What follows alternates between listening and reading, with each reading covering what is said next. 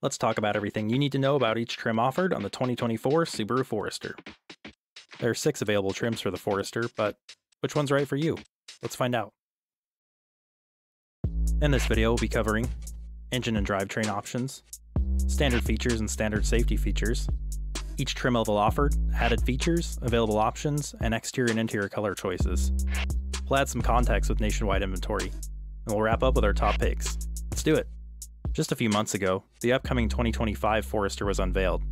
It's crazy to look at the evolution of this model over the last almost 30 years, as it's transformed from an arguably quirky-looking lifted station wagon to a sleek crossover SUV. Even with many eyes on the upcoming model, there's still plenty to love about the 2024 model, and if you're watching this video, you certainly understand that. Let's get into it. All Foresters will receive a 2.5-liter boxer engine making 182 horsepower.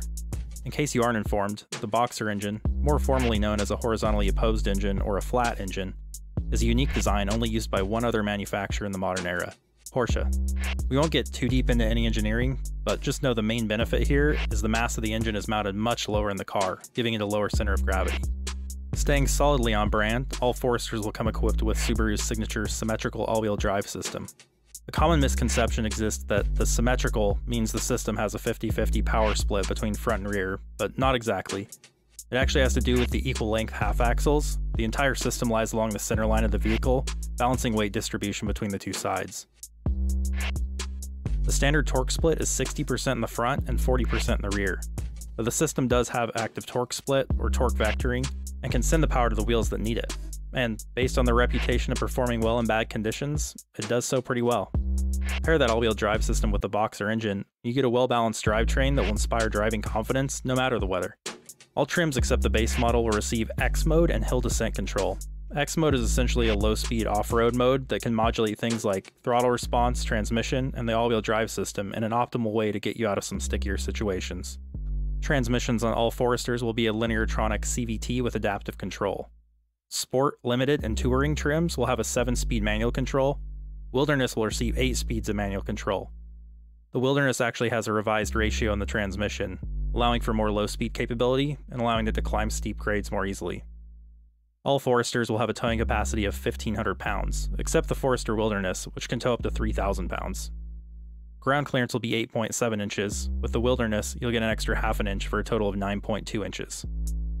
Standard features on all Foresters will be 4-wheel independent suspension, 4-wheel disc brakes, Subaru Intelligent Drive, or SI Drive, Subaru Starlink Media, auto on-off LED steering responsive headlights with high beam assist, a spare tire, 60/40 split folding rear seat backs, an overhead console with LED map lights and sunglass storage, multi-function center console with cup holders, rear storage box, and illuminated front storage tray, cargo area grocery bag and tie-down hooks, some underfloor storage in the cargo area, except for on the Wilderness, Apple CarPlay, Android Auto, Bluetooth audio streaming and hands-free phone connectivity, 3.5mm auxiliary jack, keyless entry system, and LED daytime running lights. We'll start standard safety features with Subaru's EyeSight Driver Assist, which is going to include advanced adaptive cruise control, lane departure warning, pre-collision braking, automatic emergency steering, and pre-collision throttle management. Other safety features will include traction control, trailer stability assist, brake assist, brake override, vehicle dynamic control, a backup camera, rear child safety door locks, lower anchors and tether anchors for child seats, anti-theft security system, engine immobilizer, and a tire pressure monitoring system. Alright, we'll start our trims with the base Forester starting at $27,095. Now, we have a saying here at Top Trims, life's too short to drive a base model. Well, it doesn't get any more base than a trim level literally called base. I don't mean to be disrespectful, especially since this might be the only affordable option for some, but I'm going to share all the features you don't get on the base that you get on every other trim of the Forester, and you may cross this one off the list from the jump. Every trim except the base Forester will have driver and front passenger auto up-down power windows. The base just gets an auto up-down on the driver's side, push button start, a power rear lift gate with automatic close, height memory function, and a vehicle lock button. It's not available on the base, but it's either optional or standard on all the other trims. Leather wrapped steering wheel, reclining rear seat backs, heated front seats, X mode, hill descent control, power adjustable driver's seat. Roof rails come standard on every other trim. They'll be an added option on the base. Windshield wiper de-icer and heated side mirrors. Panoramic power sunroof. Roof spoiler. Dual front USB input ports. You'll just get one on the base. Fold down rear armrest with cup holders. 4G LTE Wi-Fi capability. Subaru Starlink safety and security. This is basically their app that allows you to control the vehicle remotely. At this point you might be asking, what do I get with the base? You'll get single zone automatic climate control, which we'll also see on the premium and the sport trims. You'll get cloth upholstery. You'll get a 6-way manually adjustable driver's seat and a 4-way manually adjustable front passenger seat. Black side mirrors, a 6.5-inch multimedia screen, and 17-inch steel wheels. Available options for the base Forester will be the alloy wheel package for $625, which adds 17-inch alloy wheels and roof rails. Available exterior color options on the base will be Cascade Green, Horizon Blue, Crystal White, and Magnetite Gray. The only interior option will be gray cloth. Now let's talk about the premium Forester, starting at $30,295. That's about $3,000 over the base. For this, you'll get 17-inch alloy wheels, black with a machine finish.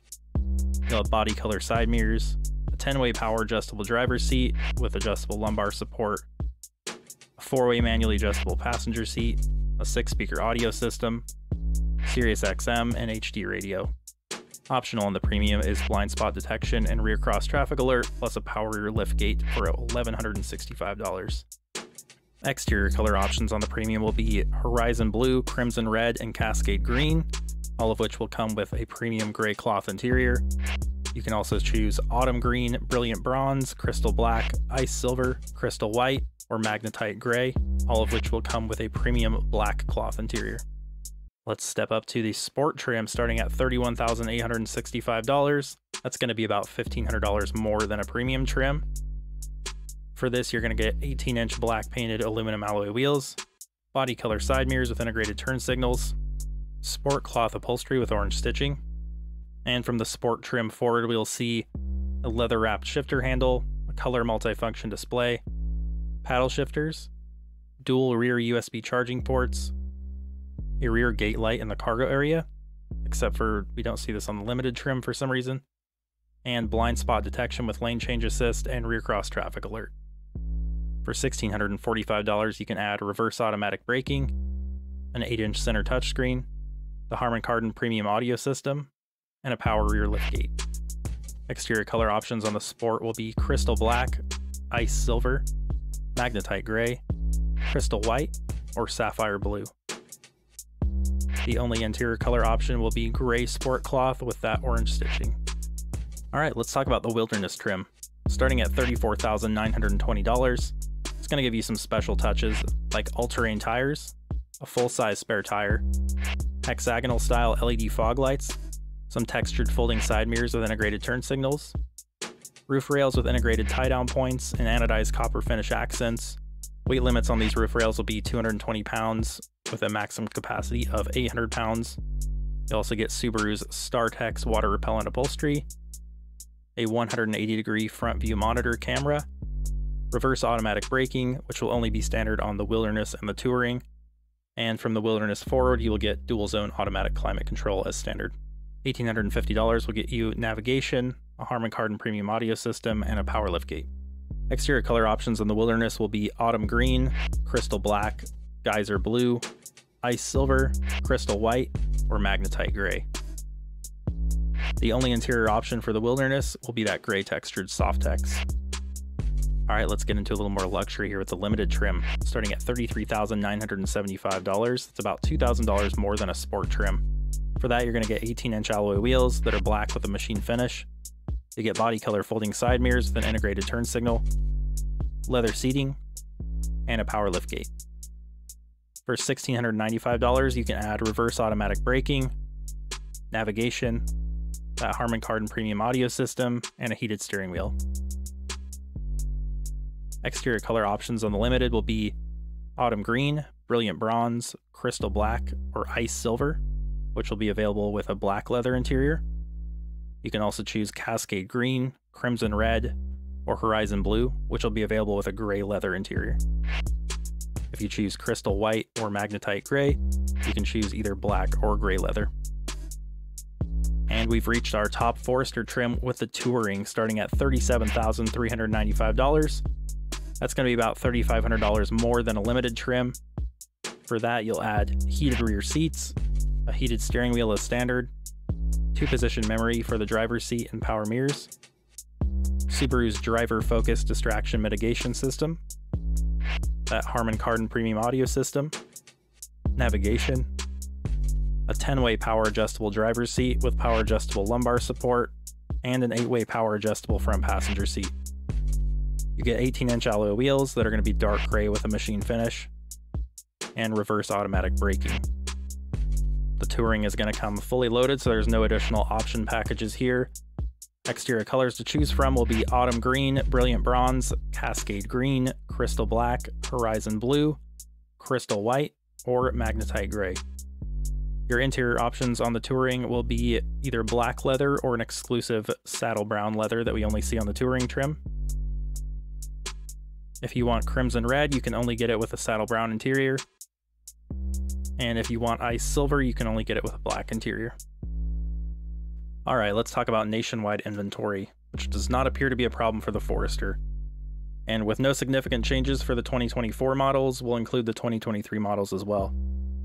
We see the lowest available units of the base trim and an abundance of limiteds.